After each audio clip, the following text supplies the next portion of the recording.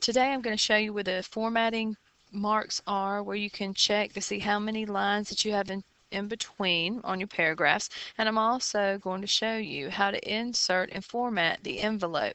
You're going to come up here to Mailings and click on Mailings. Then you'll go to Envelopes. Now remember, the delivery address is where you are sending it.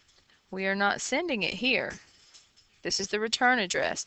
So what I'm going to do is I'm just going to Control X. I'm going to put that down here. You also need to take out the date and then put your name up in the top. Okay, now delivery, that's where it's actually going. We're going to type in the name and then the address.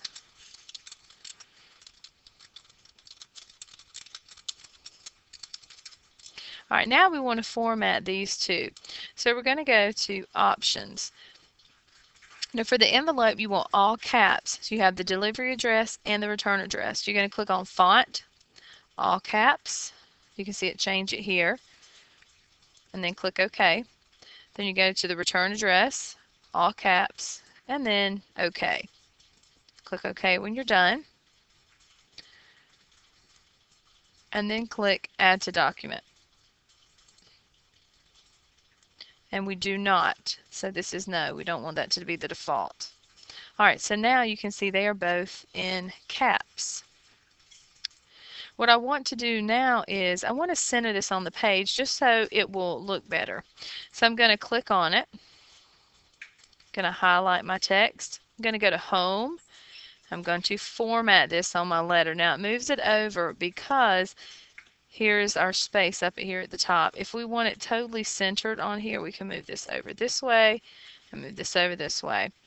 Alright, and there's your format. We just need to move this over the top. Now if you don't see this on your ruler, this is fine, we can leave it here, but if you do not see this, you're going to go to View and then click on Ruler.